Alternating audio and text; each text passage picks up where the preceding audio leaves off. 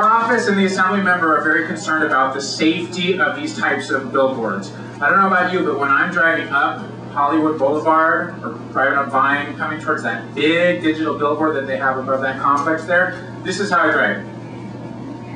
Right? And when you look at all the people next to you, that's how they're driving too. They're all doing like this. Those are distracting signs. They are built to distract. And in fact, the federal government is very interested in finding out exactly how distracting these signs are. And so the Federal Highway Administration is doing a study. They're doing a two-phase study. The first phase of it is due very soon, in early 2009. And what it will essentially call for is, let's do some more study, let's find out precisely how distracting these signs are. The second phase of the study is due out in 2010, and at that point they're going to do a number of field tests to find out what's happening there. We wanted to delay construction of these types of billboards or conversion until the year 2012, January 1st, 2012, to give the legislature enough time to respond and figure out what it wants to do on a broader scale. And we hope we can get your support for this piece of legislation. Thank you. Thank you. And if you have any other questions about legislation, please see Damien after the meeting. Also, after the meeting. Okay. Also, if you have questions for our speakers this evening, the green forms are on the table. Please fill them out, and Matt will pick it up. Wayne, do you have an update? No. Okay. What are we, Joan? Lexi? Joan Palico. Where's Joan? Over there. Come on up. Joan Palico represents Councilman Jack Weiss. Wait a minute, you only have about 4 more months to accomplish everything that needs to be done in Sherman Oaks. That's it. Joan, update. Happy New Year, everybody. So, thank you. Happy New Day, Happy New Era. It's been a good time for creating solutions, being part of the solution. So it's a good time for us. We still have a lot of work in the office. The phones are ringing off the hook. Nothing's stopped. Still making calls to building and safety. And I've got to tell you, I'd like to give them kudos because they've been running around like chickens with their head cut off to these construction sites and giving orders to comply so people clean up their mess. It's a tough time for construction. There's no ordinance that says you must complete construction by this date, but they need to keep their site clean. So we're working on that diligently. I also want to let you know that the Studio Oaks Neighborhood Park Steering Committee is having a public community meeting on January 29th. It'll be at Bistro Gardens. Everybody is welcome to attend to discuss this new Studio Oaks neighborhood walking park coming up. We have some other exciting news going on. I know I've been talking about the live feed video cameras coming into Sherman Oaks. The cameras are here. The monitors are in. As soon as LAPD is trained, we will make an announcement when they start running. Thank you. Thank you. Lexi.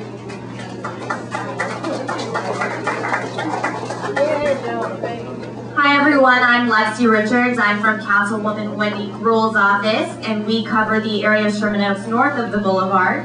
And one of our big projects in recent, years actually, I was going to say months, but it's been years now, is the Library Square project. As many of you know, the good news is the design and cost estimates for the bump outs are complete and ready to go. We should be getting a construction date shortly. Construction will begin very quickly after that, and they should be completed within the next few months. I don't have exact dates, but I will be keeping you posted as soon as I do. But you can expect it to be completed within the next few months. So thank you to Nancy Khalil, as always. You should all give her a big round of applause for making that happen and being on everyone's list and keeping us all on our toes and making sure we were doing our jobs. And we're so happy to see that this will finally be coming to Sherman Oaks. That's really all I have for you tonight, but I'm always here to answer questions or help you with anything in the area. Thanks. Thank you, and let's now introduce, can you hear me? Back. Now introduce Barry Worth from the Mayor's Office. Hi everyone, good evening. My name is Barry Worth, and I am the new West Valley Area Director for Mayor Antonio Villaraigosa. You might be wondering, why is the West Valley Area Director in Sherman Oaks? Incidentally, I actually cover Sherman Oaks and Studio City as well, so it's a pleasure to be here and to meet you all. Speaking of chickens with their heads cut off, Joan, I actually run around on Wednesday nights to try and hit all the neighborhood council meetings in the West Valley and Sherman Oaks and Studio City. So I'm a little bit like a chicken with the head cut off. So I can't stay around to answer any questions, but I did want to come by to introduce myself and to give you all my contact information in case you ever have any questions or would like to reach me. I can be reached at 818-778-4990. And I'll also leave my business card with you guys and with your board so that you guys have my email address as well. It's barri.worth@lacity.org. And I also left a couple of recent press releases on the table over there for your information to check out after the meeting. And one final thing I just wanted to let you all know, the mayor's hosting a housing forum, which might be of interest to a few representatives from this group. I don't know if we can accommodate a group this size, but we would like to have a few representatives from this group, and I'll send you the information. It's actually next Wednesday evening at the Van Nuys City Hall. So we would love your input about the new housing policy for the city of Los Angeles, and I really hope to hear from you all soon, and thank you very much for having me. Repeat your phone number. Yes. Again, my phone number is 818-778-4990. And I'm right down the street in the Van Nuys City Hall building. Okay, one question. We know why we should call Joan. We know why we should call Lexi. Why would we want to call you? What can you do for these people here? Okay, well, in 30 seconds. You know, the city actually covers a lot of the same stuff. The difference is the city council office is a direct contact for your particular district. I work for the mayor, so if you have questions about the mayor's policies or you would like a mayor's representative at another meeting coming up soon, you know, if you have specific questions, I can help you and go into more detail.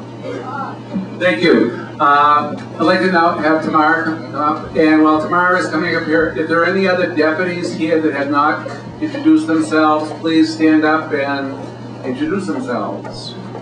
Anyone here? Okay. Does everyone know Tamara? Yeah. What's her last name? No. You ever heard of Cher? This is Tamara. Okay. Who does she represent tonight? City attorney. No, she's not here representing the city attorney. She is here representing the school board. She's a member of the school board, so she's putting that hat on. Tamara? Thank you. I feel like Cher, I'm going to stand up here in like a bathing suit and sing on an aircraft carrier or something with a big wig. I'm Tamara Gallatin, and I am, actually, I was going to come tonight and talk about city attorney stuff, but almost every single person who I talked to tonight wanted to talk about LAUSD stuff, so will talk about that. And just the budget crisis in a nutshell, because just want to let everyone know what is going on, because many of you might have grandkids in the district or still care deeply about public education. This is the deal. This year for the LA Unified's budget, the money that we got from Sacramento, all of our money comes from Sacramento, a little bit comes from the federal government. We took a $400 million budget cut, which was about a 10% budget cut.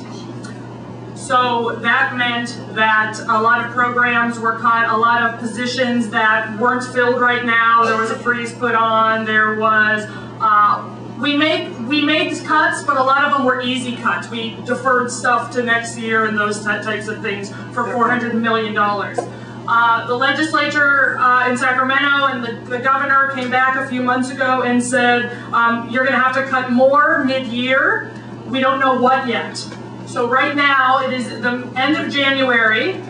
School is still in session, and we are hearing from the legislature, we still don't know how much money you have to cut, but it's going to be somewhere between $200 million and $400 million, and you have to do it between basically the end of January and June.